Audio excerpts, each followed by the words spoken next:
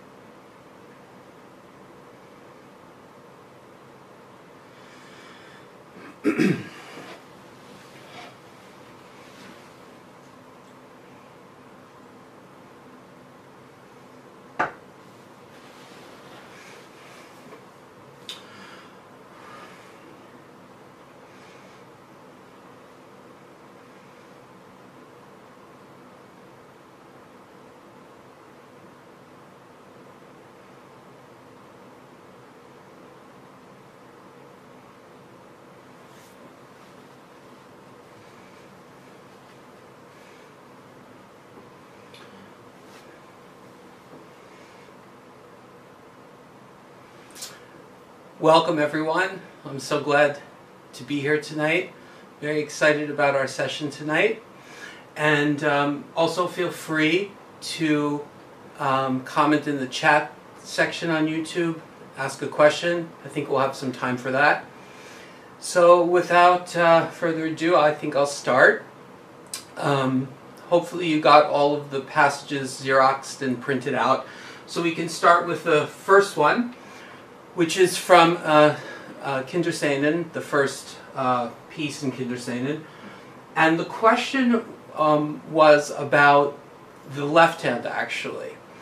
And I thought it was a very interesting example because possibly a young student would be playing this, or an adult who's, you know, beginning and not that advanced. So how we play the left hand is really important for the health of the person and also the success of the passage.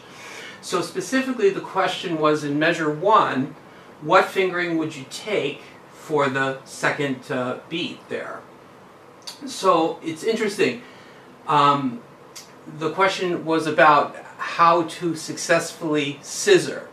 And just to define scissor, scissor is when the hand tilts a little bit to the side. And the reason that it does that is because it gives more space to the hand. The hand can reach something that ordinarily would feel stretchy, suddenly doesn't feel stretchy. So I have a kind of a wider hand, so for me, the 2-5 on that interval is not a bad fingering, actually, which enables me to go to the thumb on the E. Now, I find that that would be a pretty difficult interval for even an adult. So my solution would be actually not to scissor it there, and to do 5 and 1 and cross over with the second finger. So that's what, a few things about that. That's why the rotation is so important, because without rotation you really have a very big shift. Remembering that all the motions working together, the rotation is going to cut down on the feeling of shifting because it's part of the whole process. So the way I would think it would be to the right and then the single note to the left. Some important things to keep in mind. When we play an interval or a chord, it doesn't necessarily mean that all the fingers release exactly at the same time. So in this instance, the C sharp with the 5th finger can release a little bit sooner. Or you could put it in the opposite. You can hold on to the B flat a little bit longer. That will make it feel more secure. So if we take a look at how to get out of that situation, we also have to realize, okay, if we rotate it here, then how are we rotating back? Because we have to rotate back to this interval. So very often what will happen is something will go like this and kind of stop. So the bigger takeaway that I like to offer is anytime you have a situation where you have some sort of weighting, evaluate whether you're weighting on the note you just played, or did that serve a purpose and send you back here. It feels much better when I'm there already. If I don't do that, then you can see at the last moment the left hand has to find its place and the right hand has to play. Separation of activity is very important to feeling calm physically and mentally, actually. So we could say that the interval plays to the right rotationally, the single note to the left, and the next interval to the right. When I go from that interval to the thumb, though, it's a double rotation. So there's a lot of rotational interest here. First of all, we have another factor coming from the first measure. How do we get from here to here? Well, that's interesting. When you play with the thumb, and you play an interval with the thumb again, it's a double. And why do I mention it? Because it would be very common for the thumb to kind of have the feeling of turning over, because it does so often. Think of a broken octave, think of an upright bass, think of any kind of figure that goes to the thumb and goes back. The body is very used to the feeling of the single, you know? But if we do the single, then we're going to be off balance for the next interval. So it's important to straighten yourself up on the D and create the double.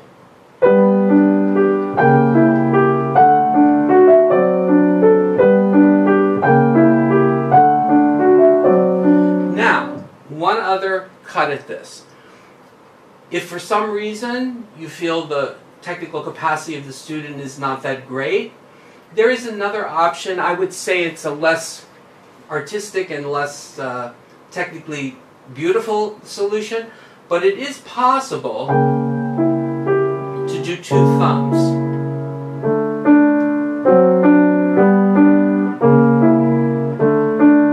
So that gives you a variety of ways to solve this situation.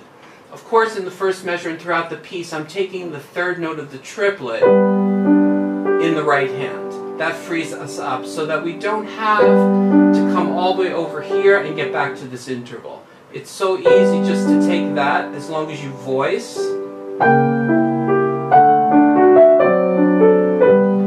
So if we talk about bringing it into a musical context, it's very important that the melody goes into an accompanimental note and back to the melody.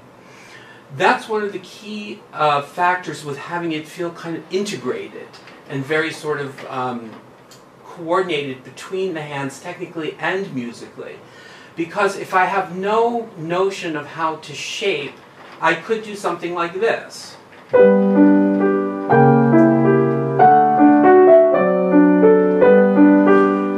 immediately the music stops. So when I'm thinking, I'm really thinking this is part of an overshape. So we get consecutive overshapes in the right hand.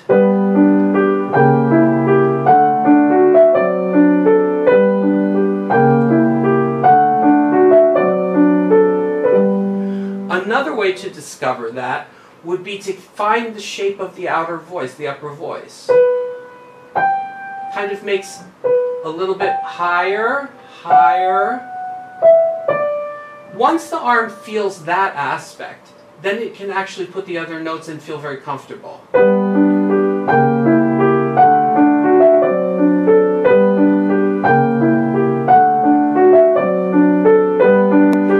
Here also, this would be a more probable interval for a scissoring, because this would be a little bit maybe more manageable, but I still think I would do with a young child 1/5 over.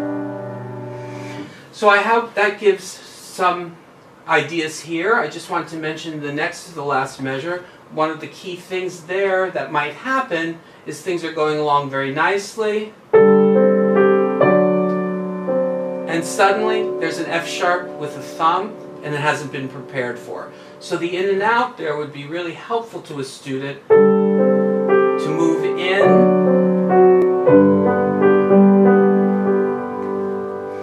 Okay, let's move on to example number 2.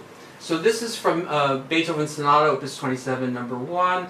It's the sort of scherzo movement. And the question that came, or the problem that came here, was managing the leaps.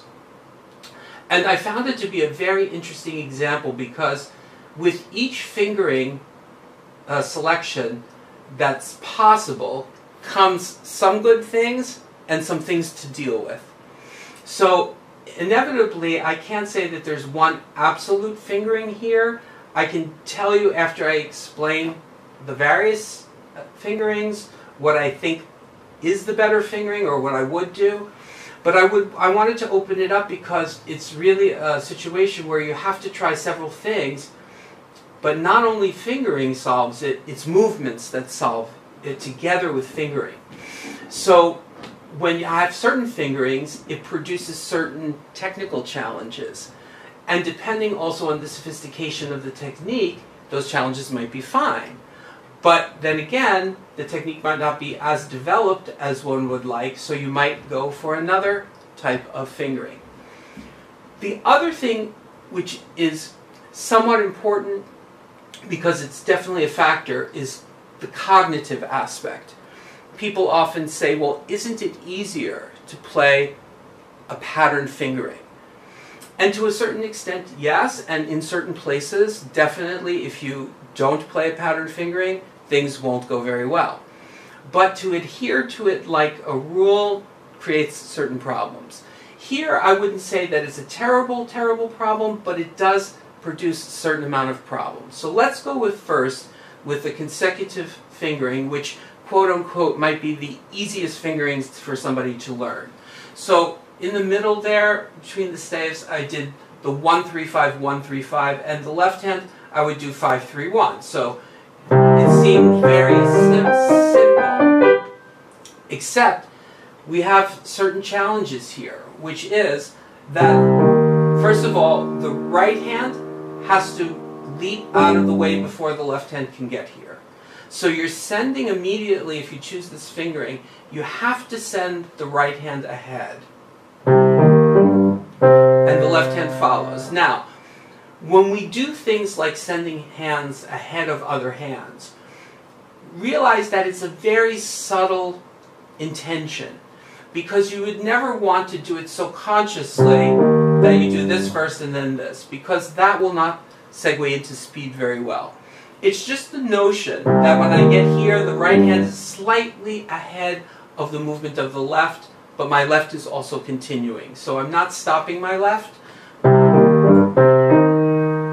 Okay, so this one's not so bad, but here in the right hand, I would have to go 5-5. Now, if somebody has a fantastic rotational technique, they could do a little bit of an undershape, and you know they'd be fine. So that's it. But you do have a leap between 5 and 1. If we do another fingering, if we started with 1, 2, 3, 1, 2, 3, then you're moving from the 3 to the 5. So you've now made that distance a little bit more manageable because you're not going 5 to 5, you're going 3 to 5. In both cases, what you're asking the person to be able to do is to do a double rotation combined with another undershape. So you have to evaluate how sophisticated the technique is to be able to do those kinds of coordinations. The other thing that's really interesting is that this cannot obviously be connected to this. So this note is the first note of a leap. Whenever I see a situation where it's first note of a leap, I try to do a kind of what I call interim grouping. By interim grouping, what I mean is I take the two notes of the leap and I make that a group. So coming from here, there's a slight moment, that's all I can call it. It's not out of tempo, it's a slight moment where I then know that this is going to send me here.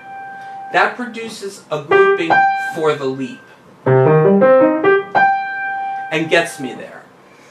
If I don't have it, the only thing I can equate it to is like going to the end of the diving board and then trying to jump in without that last step onto the board. So it feels like, oh my God, now I have to get there. So that feeling of not having enough time to get there is actually because the leap is not grouped. Once you do it a few times, you can do it without feeling that there's any hesitation or stopping. You just feel more secure. Now, if I do the 1, 2, 3, 1, 2, 3, I have some other things that I have to pay attention to in the technique. I have to make sure that my thumb is going under. So from the 1 to the 2, my thumb is going under. From 3, it goes more under. In addition to the thumb going under, the walking hand and arm is also moving across. Even before all of that, I'm settling the question, where should my torso be? If my torso stays in the middle of the piano, there's really no comfortable way to play this. This is considerably down below middle C. So whenever I see something written below middle C, and I know that I have no other alternative other to play with my right hand, I start to think, okay, what's the adjustment of the torso? And we know that the torso can move to the left, but it also should move a little bit closer. Because if you just move to the left, it has this kind of off-balance feeling. So when it moves to the left slightly, in the combination with moving forward, I don't feel off balance. I just feel like, oh, it's so much more comfortable to get here. So you can see that the motion I made, or movement I made with my body, is not very big. It's really almost imperceptible, but when you're tuned in, you can see how the give in my body moved over to the left. So I start there, the thumb is coming under, and I'm also incorporating, along with the rotation, the walking hand and arm. I would say this is a very interesting passage because the in and out really gets taken care of a lot by the walking hand and arm. In other words, if I make a big out motion, I won't feel very good. If I think across, that out motion is going to happen. Of course, the third finger is what we would call the out forward. I'm coming to the third finger, it's coming out. In the moment of playing, it sends me back into the thumb. Now you notice when I have to exaggerate it or show it so slowly, I really have to disconnect from here to here. But it's possible, see, with the combination, remember everything is a combination of things. with a combination of the rotation doing part of the job, the walking hand and arm doing another part of the job, the thumb doing another part of the job by releasing under.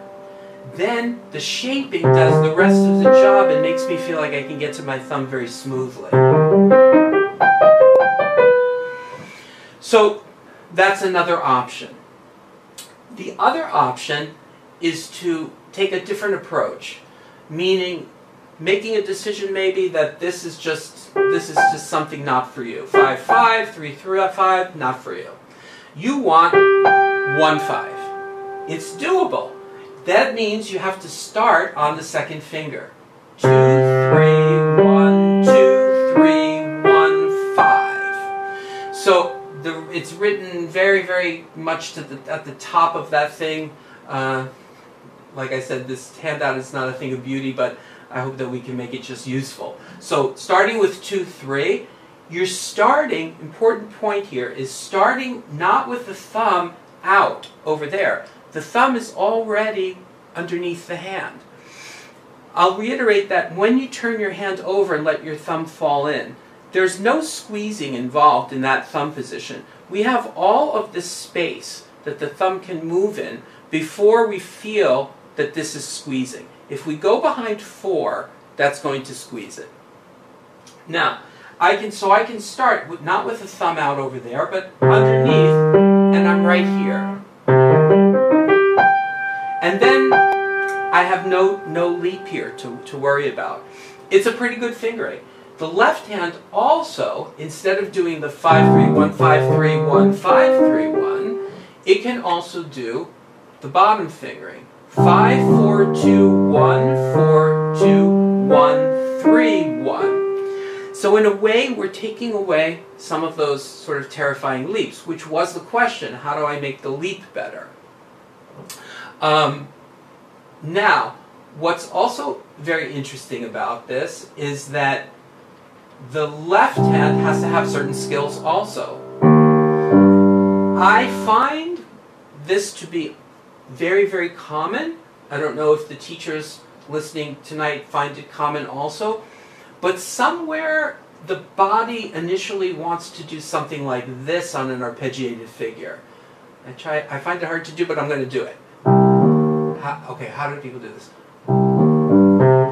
That's what they do.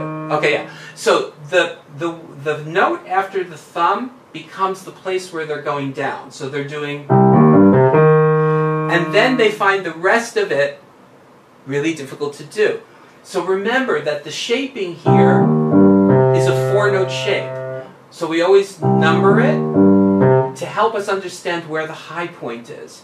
So the high point in this case is between the 4th finger and the 2nd finger. My 2nd finger, after it's gone higher to 4, it goes a little bit more and begins to come down to 2 and down to level on the thumb, and that begins to come up again. So it's consecutive, 1, 2, 3, 4. We always count the last note as the first note of the shape. 1, 2, 3, 4. 1, 3. 1, 3. That 1, 2, 3 at the end. Right there, we have a 2-note undershape. 3-note overshape. 2-note undershape. 3-note overshape. 2-note undershape. 3-note overshape. So from there, it's very consistent what happens. So it's possible not to feel any of those leaps. You could still, if you were very much wanting the articulation, you can still articulate within all of that coordination. You just let go a little bit. Some things I wanted to say about crossing over. Some really common things in the whole crossing over. Very often people just don't come down to the 2nd finger. It seems to be a fairly common thing. And the minute they feel that, then the thumb feels correct. But then on the flip side of it, they come down and they come down too far to the thumb. So one of the ways that you can maybe kind of help yourself, self-coach yourself, is take the chord as is and determine, okay, that's where I am. Within that, if I shape, how high and low am I really needing to go? That tiny down is enough to get me over. So the down shouldn't feel ever, I always say, it shouldn't feel like walking and suddenly your foot goes into some kind of hole or something. It shouldn't feel like you lost the bottom. So, but if it doesn't settle down in the arm, then the crossover won't be very good because there's no basis for the arm to move over. Another common thing is that the double rotation from 2 to 1 somehow gets erased. And what happens then is that there'll be twisting, because if there's no rotation, there's twisting. So you see that fairly often, you know, people twisting to the thumb side. So even though it doesn't look like I'm coming from way over here, the thumb is activated in a way that I'm not positioned exactly over that note, and I have the sense of the finger moving together with the hand and the forearm, of course, but it's very small. So I hope that that has some helpful things for arpeggios, for leaps, if you do the other fingering, for moving one hand a little bit ahead of the other if you need to, for some shaping issues. So I think that's quite a lot there. Let's go to number 3.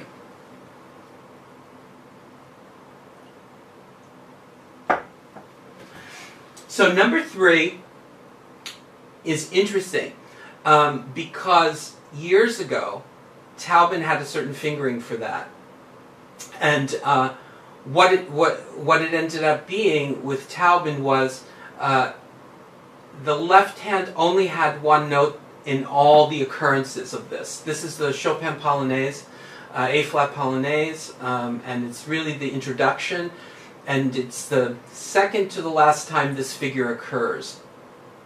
So it was very interesting, and I never found that it fully solved it. And when I got this example, I had something, I taught this last year or 2 years ago, and I had come up with something that was different than what Taubman had. So I thought it was really good, but I also wanted a second opinion. So I actually ran it by Edna, and she actually felt it was actually a better solution. So I wanted to share it with you because it feels really good when you have that fingering, but there are some things that we have to do technically to make it feel really good. So I know that there's a lot of clutter on this passage, but I'll walk you through it. So let's go to the left hand. So the left hand, instead of starting what had been previously thought there 5-3, I'm starting with 2 and 4. And I'm moving to 1 and 3. And then I go into single notes.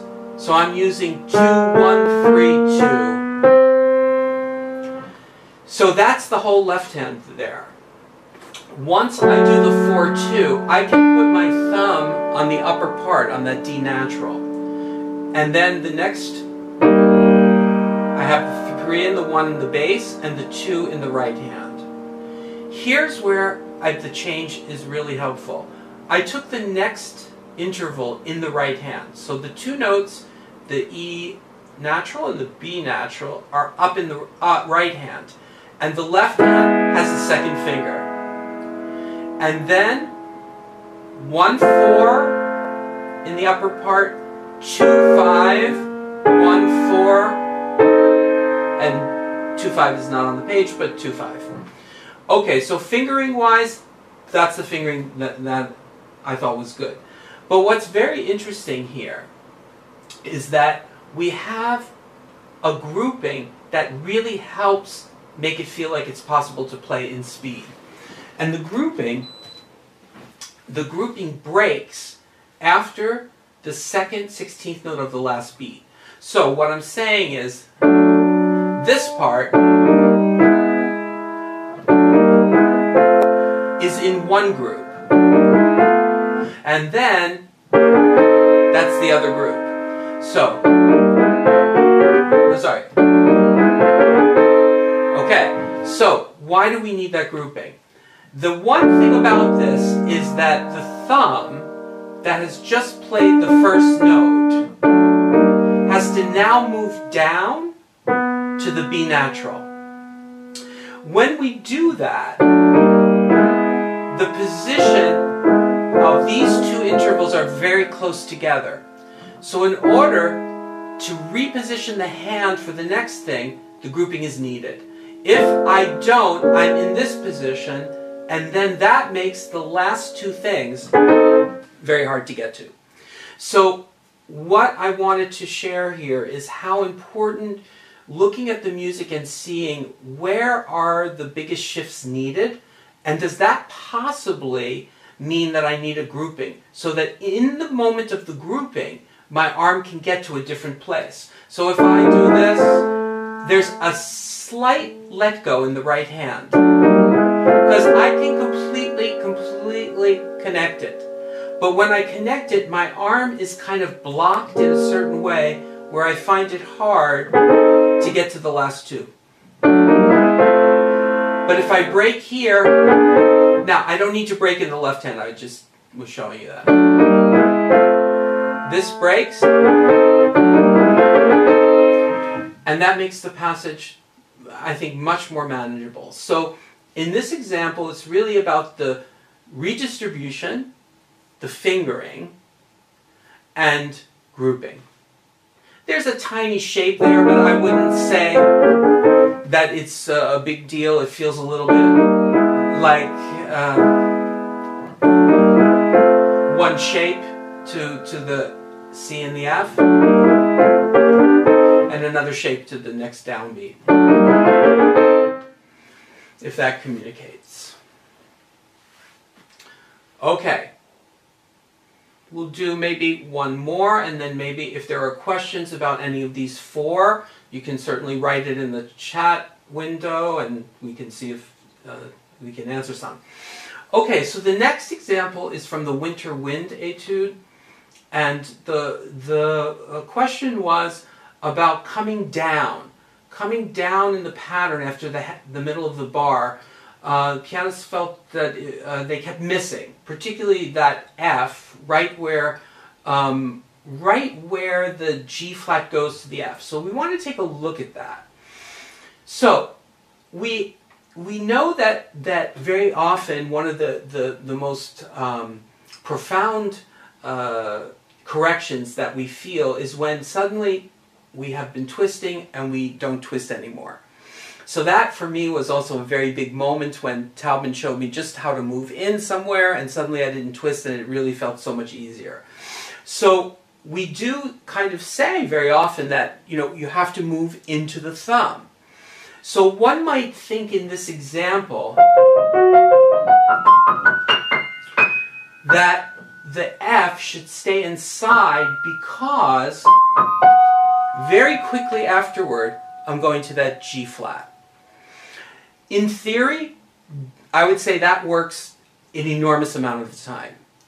In this passage, it doesn't work for some reason. This is a passage where after the break, it has to come out. So I actually, coming out of the black key area in order to play the rest of the figure. Very different than thinking stay inside so I don't have much in and out. Now, let's see why we had to do it here. I think the whole reason is because this is a half step. If this were a whole step, we could manage it. But we can't manage it, I think, mostly because of the half step. There's something about that half step that makes it very difficult to get the 5 inside. So, how do we begin to practice this and manage it? There are several things to consider here. First of all, whenever I think about a 1 to 5 in this context, I already know it's non-connectable.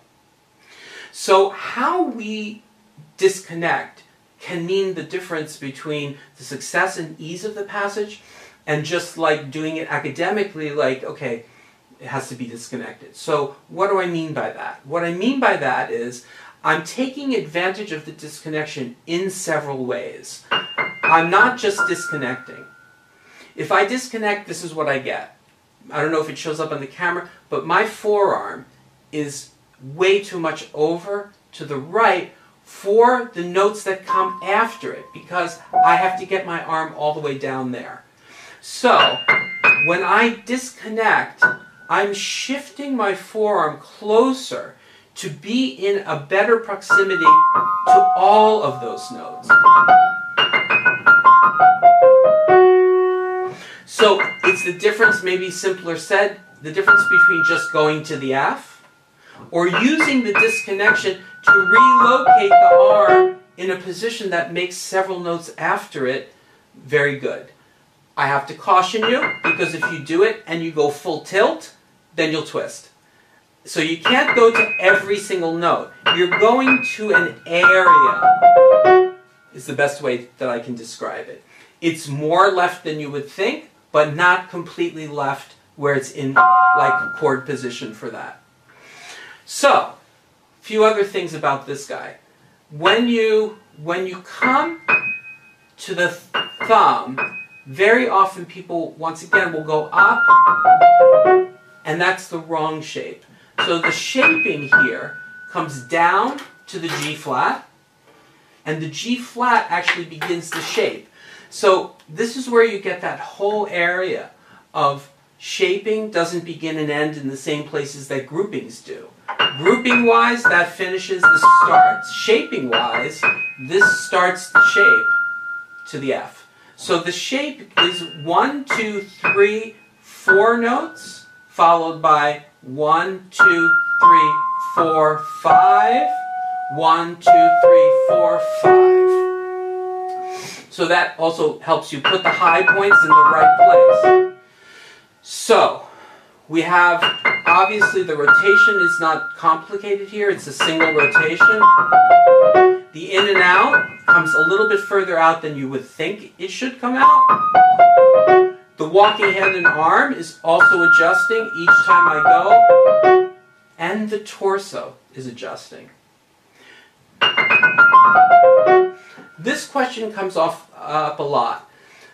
Well, don't I have to play the left hand too? Yes, obviously you do. However, when you're practicing the right hand, the torso should respond according to what you're playing in the right hand. If you're practicing the left hand, it should respond to the left hand. And then it has to find out, where do I really need to be?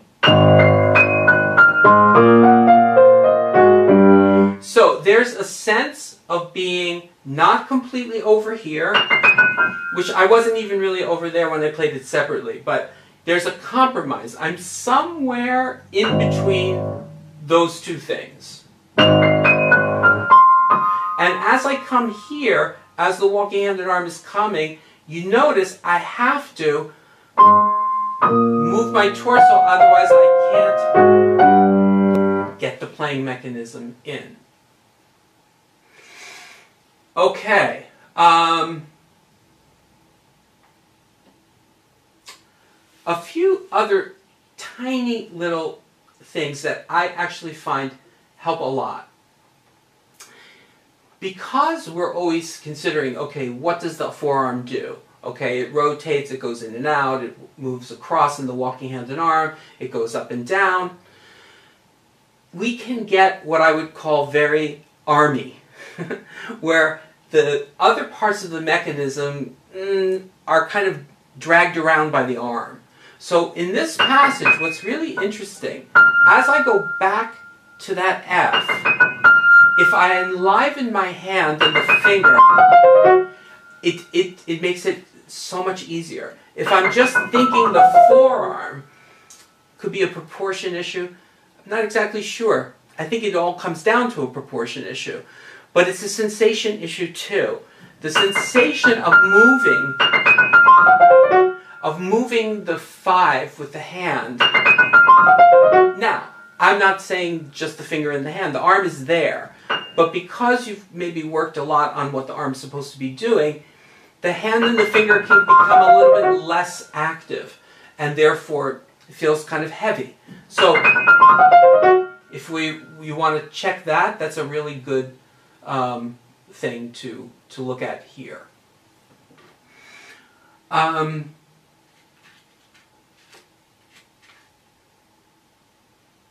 I think one of the other factors in terms of putting your hands together is, once again, that whole notion that, I mean, from childhood, most of us were taught that you see certain note values and you have to hold those note values full length. But you can see the kinds of problems we would have suddenly moving at the very last moment. So there's a pedal marking right there. Why not play the A flat and move here already? So that the left hand continues to move.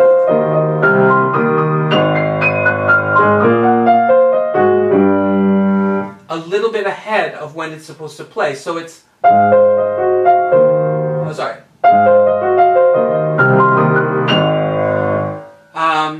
I wanted to say something. Yes. The feeling of what it's like to play vertically is important here. This really needs to know it goes together, so that we really feel vertically what's happening, because the line is moving so horizontally. So consider a few of those things. I don't see any, I see people talking to each other, but no questions, no problem. So I will just keep going.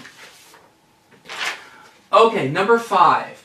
This is from a Schubert song, and a difficult one. And spent a lot of time on this because it wasn't completely clear to me. Different aspects, well, I will say it this way, different aspects became clear to me at different moments. So I found it to be rather complicated and rather complex. So I wanted to go into some detail here in terms of arriving at a feel that feels really easy to play, but is actually quite complicated in terms of the practicing of it and the layering of the different elements. So first thing, the register. I would highly recommend, taking that last A of the first measure in the left hand so that you can begin with 2, 5, 2, 1. Now, this is a passage that I probably would be a little bit scissored, because I have a wide hand, but I don't feel good straight on. So a little bit on the side. It's a very interesting thing. With rotation, even though you scissor, you don't feel off balance. I don't know quite how to put that into words, but I don't feel like I have bad balance on the keys. I feel like the keys feel solid. So it's possible to scissor. When you're rotating, there's a moment where it just feels straight down, even though it's a single. So it settles the hand. The fingering that I came up with was 2, 5, 2, 1, 5, 1. Now, the reason that I came up with that, and I wanted to give some insight into what else I tried, because one can say, okay, well, you tell us never to stretch, you tell us blah, blah, blah, the 2, 5 seems a little bit wide. Why can't it just be 1, 5, 1, 1, 5, 1, 1, 5, 1. Okay, so I have to say this. I'm a huge fan of thumb-thumb. It can get us out of so many scrapes. But it's not the fastest fingering in the world.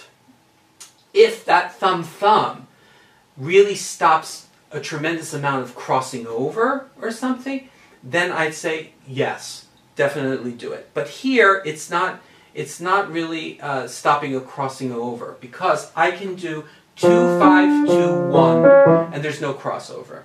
So we have to go into how do we solve this, given that that is really the best fingering. You can just try it. If you try 1, 5, 1, 1, and you try to go fast, I think it's pretty obvious that that's not going to work.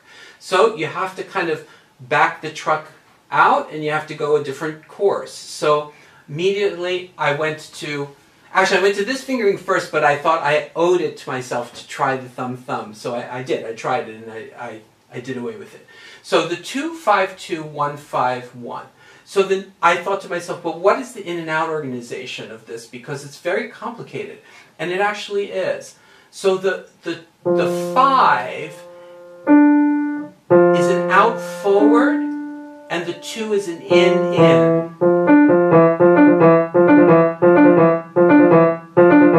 Which begins to point me in the direction of the shape. When I do this 2-note under,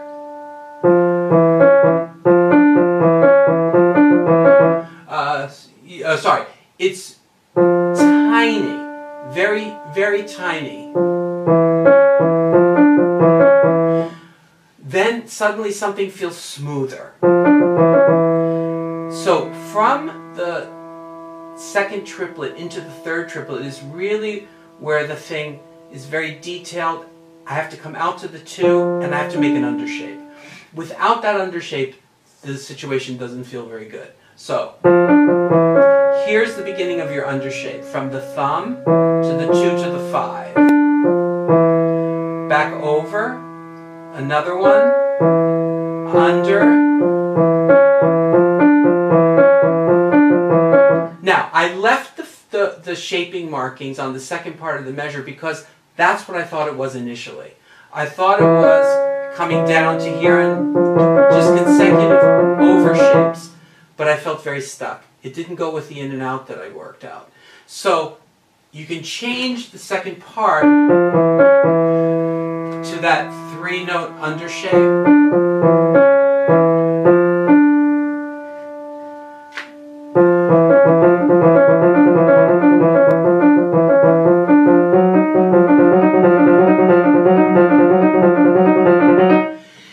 Once you get the combination of motion there, you really feel you can go into speed.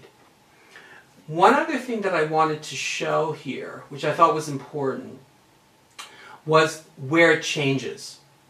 So there are a few places where it changes because actually the fingering changes.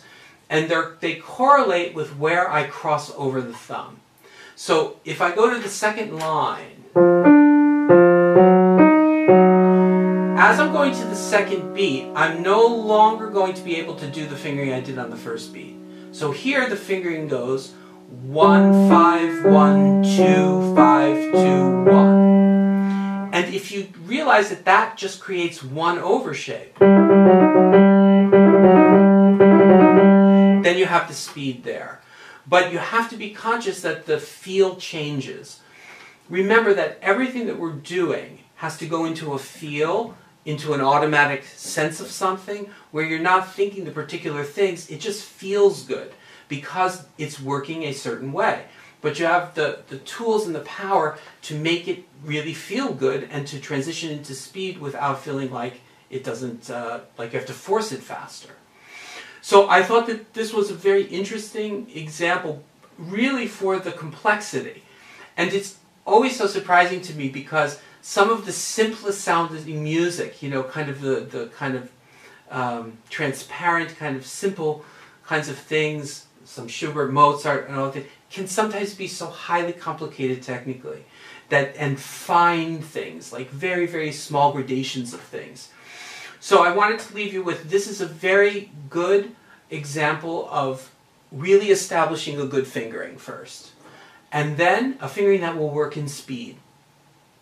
Understanding how the in and out works. How shaping works in relationship to the in and out.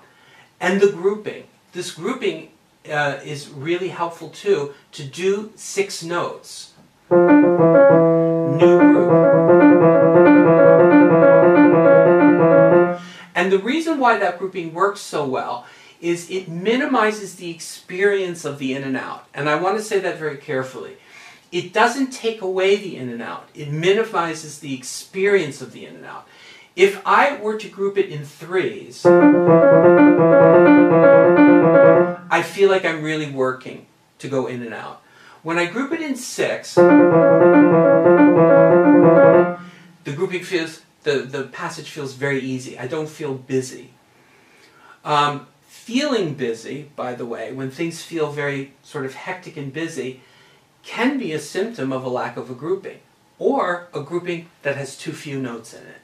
So think about those things in passages that you might be playing. Experiment. Say, oh, I think that looks obvious grouped in 3. But what happens if I group it in 6? Will it feel actually better? And sometimes immediately you'll feel that difference. So a good example of, like I said, the fingering, the in and out, the shaping, and grouping, all converging and having to work side by side. Let's go to example 6. In example 6, this is from the Chopin B-flat minor sonata. And the question was, what's the fingering, the shaping, and the grouping of the left hand? And I thought it was very interesting also because if you look at it, you look at the bottom part, it so clearly looks like it's in 3s. And then you see also that the last note of the 3 is played with the thumb. So it would be really easy to think that it's just a 3-note overshape. But in doing a 3-note overshape, it is a lot of effort to get to the F sharp. So let's talk about the shaping first, and then we'll talk about the fingering. So shaping-wise, the shaping ends on the F sharp. And then it's a 3-note under. And then this is the beginning of another over, which goes to the G sharp. And under, beginning of the next over, to the B, 2-note under. Okay, that's what's going on in shaping world. And you can see when I only show shaping, do you see how big those shapes are? If I only show you shaping, that's the main vehicle for getting around the passage. It's going to be an exaggerated element. So what else is going on here? Obviously, I think the most important thing is the double rotation to the thumb. If you go from the 3rd finger and pull the thumb over, that's where things are going to go wrong. So the feeling is very lateral. If I go too high in the shape, I can't get over laterally, which is interesting. The very thing that one doesn't want to do is pull over.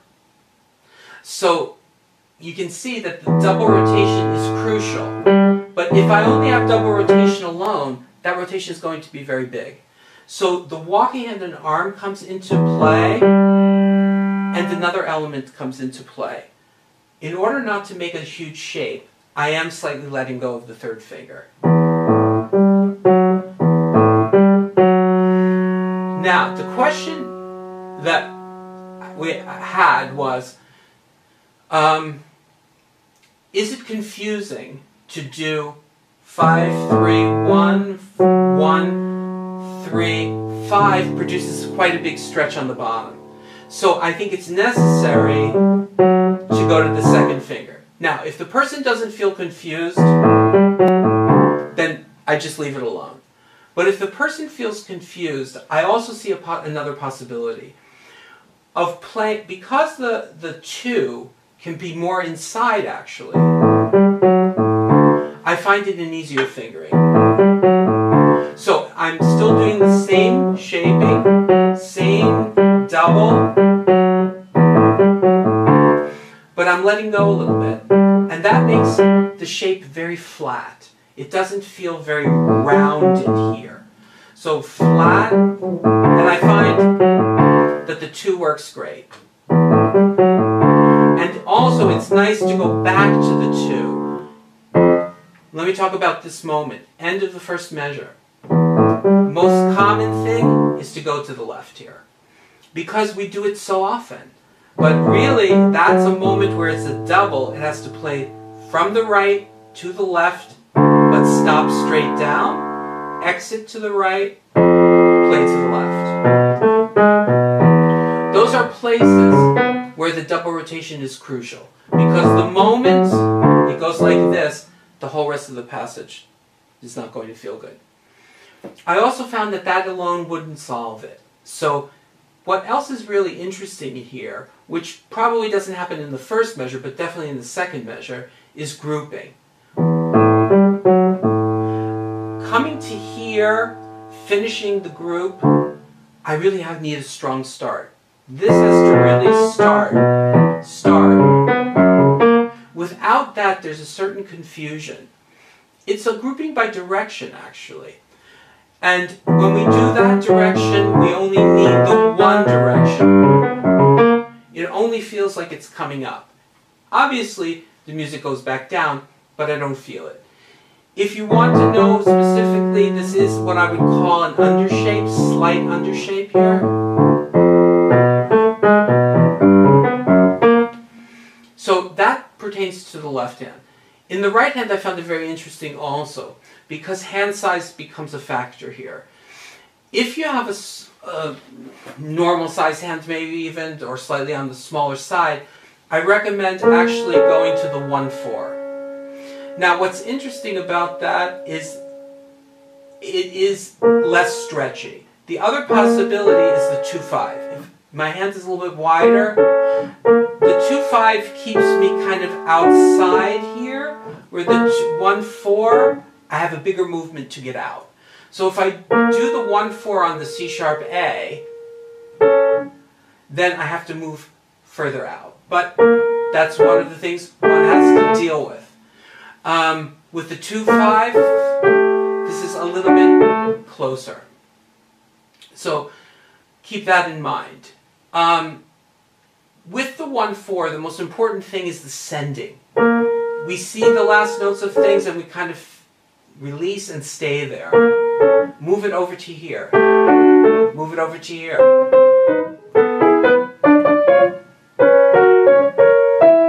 So you can see I'm constantly trying to go where I'm going to play. Sorry. Yeah, wanted to talk about that too. But I want to say one other thing. When we do all of that letting go, also let go inside of a shape. This is all coming down over shape to the F sharp and the D. Then that starts the next one, which goes to the downbeat. And then to the G sharp E. So that helps the shaping of the right hand, basically. When we get to the end,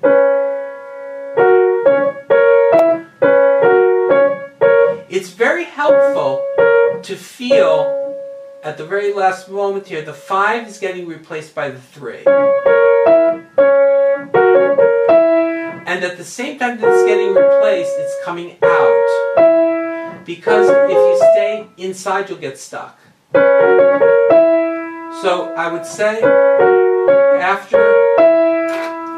after the C sharp, the next interval is coming out. Which sets us up for an interesting thing too, because the octave, with the coming out, I have to play forward to the octave. It's not a big motion, but it's a balance. It's very, very common for us to go from a black note like this to a white key, and we play on the out motion. And that's sometimes confusing for people, but there's time. Always remember, we have all kinds of micro time. I can play this come out, and I have time to play forward.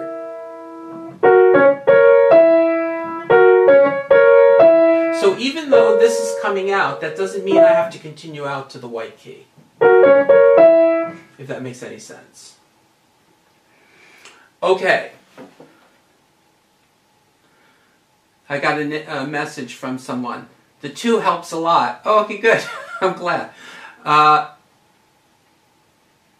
I have another message, so I wanted to make sure people got a question answered, so we'll spend the last 5 minutes with this question. In the Beethoven, I have trouble getting to the E-flat octave in measure 13. Ah, okay.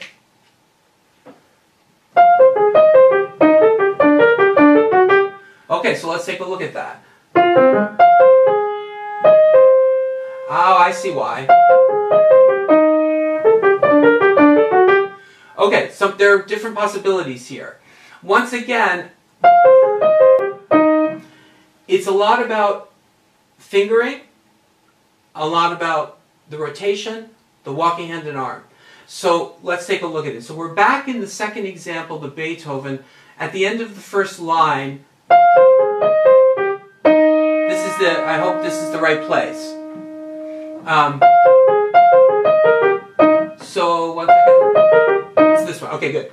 So one thing to realize is if I'm in this 5, 2, 1, 4, 2, 1, my thumb is still quite in another position for this octave. The octave doesn't feel that close, so I think that's why the person's having problems.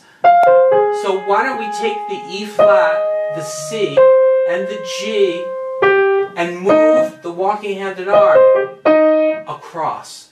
So if I keep my arm over here, then I have one moment in which I have to move. It's going to feel very sudden. Now the other thing that could affect the feeling of the E flat, how we rotate away from it, which brings up this, brings up the concept of when we have an interval followed by a single note, which way do we rotate? Well, if that single note is located between the two notes of the interval, then we rotate from the thumb side. So I think that's a factor, because if I rotate from the 5 side, it will feel very big. So it's left, right, left, left. That's how the rotation works here. Left, right, left, left. Now, I have to say one other thing about that, that it's a process. I would practice the feeling of this, but in the end, I'm thinking 5 to 2. It's one of those strange things that the theory doesn't equate to the feeling. I don't really feel in the end that I'm going from the thumb, but I don't feel this extra motion if I had come from the 5 side. So it smooths it out. So you can try that. One more question, and I think then we'll have to set. Question number 4 example. Where on the key C is the second finger playing after the out on 5, F? Where is the C after? Question. Where on the key C is the second finger?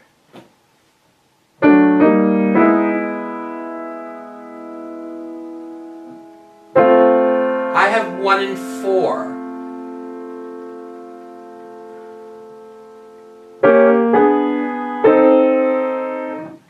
Okay, I'm not quite sure what that refers to.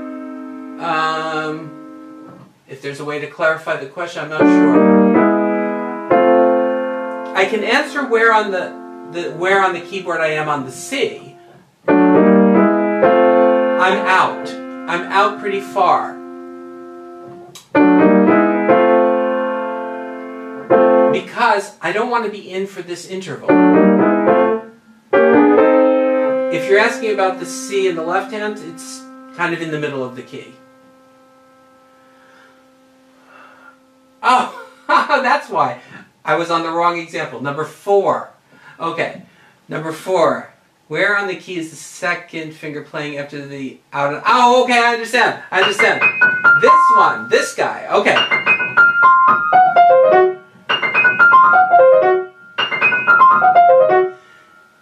This is a great question, because if I think to go in, it's going to be too far in. It is a little bit in. Tiny bit in. What's more important is to get that walking hand and arm. Once you get that, it's going to place the second finger actually right where it is. So if you ask me specifically, I'm slightly inside the black key area. I'm not in there. I'm slightly in, and it seems to work.